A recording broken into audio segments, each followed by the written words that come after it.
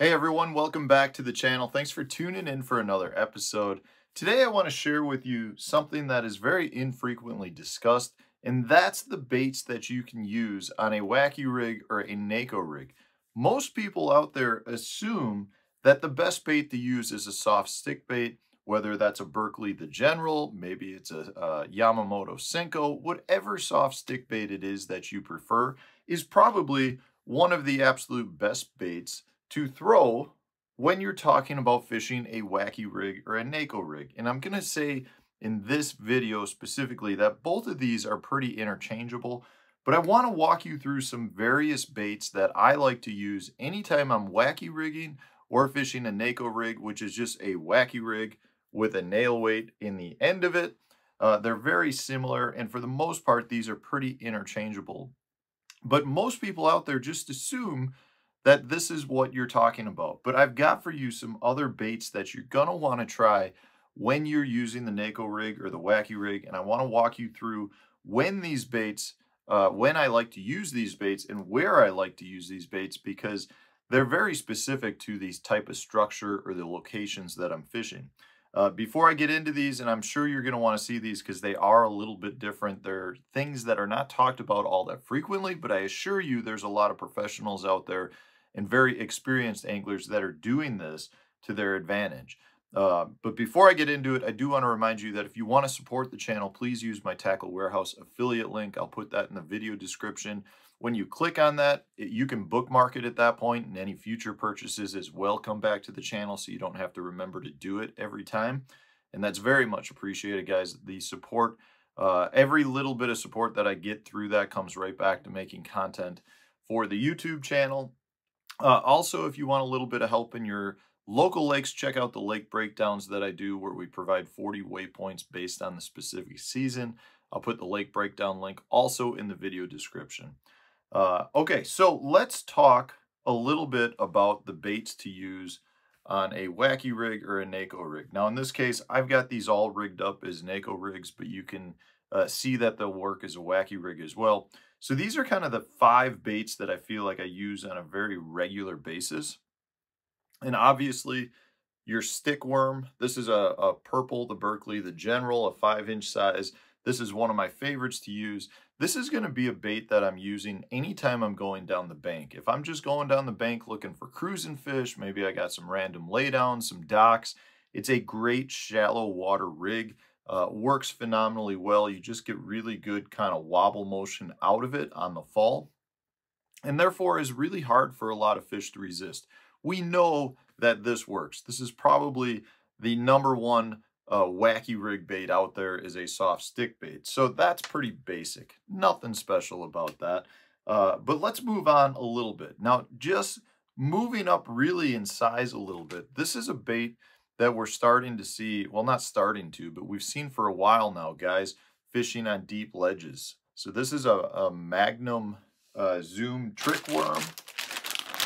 This is the red bug color, one of my favorites for fishing deep ledges. A lot of people assume that, you know, you shouldn't go super big on a wacky rig, but this is a big worm, and this works extremely well on the ledges. You know, we've seen a lot of people, especially in recent years with all the additional pressure, the electronics have gotten so much better that ledge fish are getting really pounded during the summer months. And, you know, one of the transitions because of that we saw is people started going with like shaky heads and dragging baits on the bottom. Well, the whole idea of fishing a NACO rig really came around. I think Brett Hite won a Kentucky Lake tournament. There was a lot of big time tournaments that were won fishing a NACO rig. As you can see, I've got a weight in the end of this, a super slow fall bait, get it down on the ledges, and then you basically can fish it as if it's a wacky rig on the bottom. But the Magnum trick worm is a bait that's gotten a ton of exposure for fishing as a NACO rigged bait down deep like that.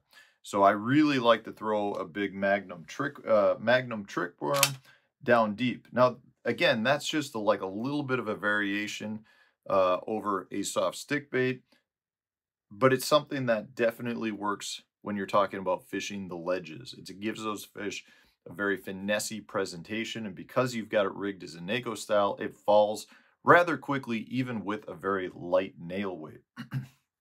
Next up, this is one that I love to fish around docks. So this is a max scent creature hog. You can fish a lot of beaver style baits in this manner. I would say you want a bait that's got more of a flat bottom because it glides, but I love to fish a creature bait like this max scent creature hog by Berkeley around docks or even around laydowns. So if you've got, in this case, I don't have it rigged weedless, but you could rig it weedless.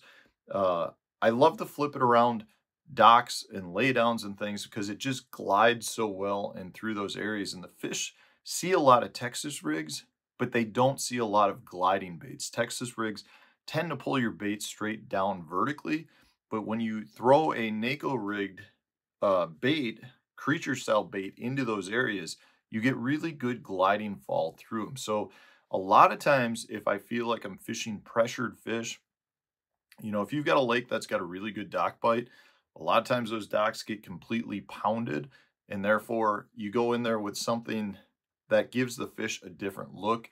You can generate some additional bites. So this is something I like to do.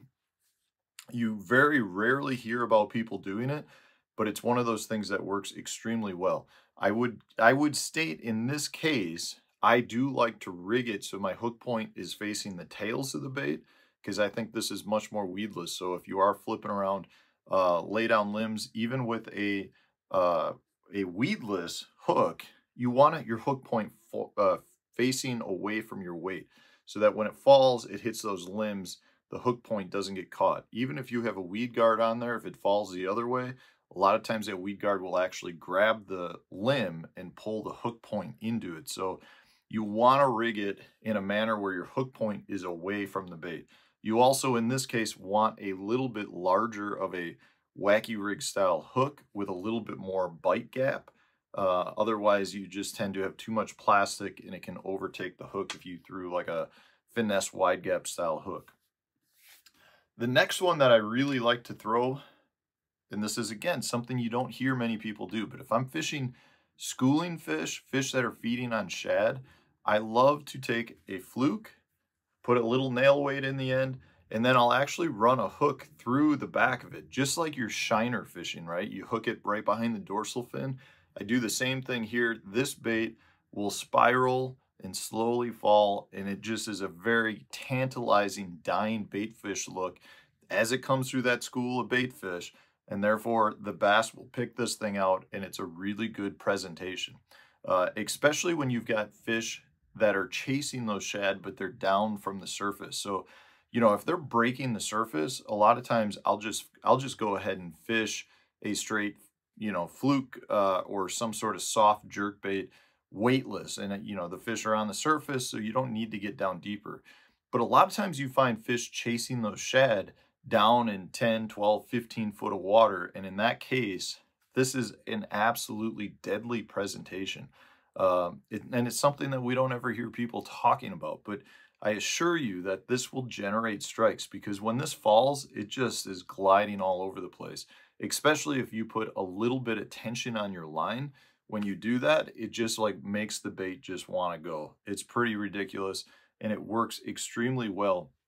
And it allows you to get a soft jerk bait down to fish that a lot of times you wouldn't be able to reach without a weight. So you got to try that. The last one is one that my buddy Johnny Schultz pointed out to me, and it's something that works extremely well for him, and that's to take a larger cuttail shad. This is a Yamamoto cuttail shad. This is the 6 and 3/4 inch size, I think. But this is something that works so well around standing timber. You know, this little cut tail just gives a little bit of flap, and you don't need much weight to get this thing just to go like that, which is one of the reasons why I think it works so well on a NACO rig. You know, when you're talking about NACO rigs, you're talking about weights that are like 1/32 of an ounce, 3/32 of an ounce, very, very light weights. So when you've got a big bait like this, if you had big flappers on it, your bait might not fall fast enough to create the, you know, the give the flappers motion. But this little cut tail, you just need a real slow little fall and it just slowly vibrates just like a minnow tail flipping. And that's one of the things that makes a NACO rig cut tail worm so good. And I love to fish it around standing timber, areas where you have suspended fish that are hanging out. So around docks, floating docks can be really good. It's just that slow, tantalizing fall that the fish have a hard time turning down. And a lot of times they'll follow it to the bottom and eat it off the bottom. But, again, with the advancement of forward-facing sonar, we can see that now. We can see you throw your bait out there and the fish will follow it down. But this is a presentation that I love to use if the fish are suspended around standing timber or dock cables, things like that. It's a really good way to get those fish to bite. So the next time you head out and you want to throw a wacky rig or you want to throw a NACO rig, because we know it's one of the best fish catching techniques we have out there, don't think about using baits that are non-traditional when it comes to that technique. It's not just a soft stick bait technique anymore. We're finding that there's a way to rig most other plastic baits now in a similar fashion to generate some strikes. So give these a try. These baits are the ones that I use. I know they work. A lot of the other similar style baits will work as well, but I can't necessarily say that they will work perfectly, but I know that all of the baits I just showed you today work great. So check those out if you want to give these a try. Some really good ways to generate strikes from fish that don't normally see these baits presented in this manner. So if you enjoyed this video, hit the subscriber button, hit the like button for the video. Stay tuned. We'll have a new one coming out tomorrow for you.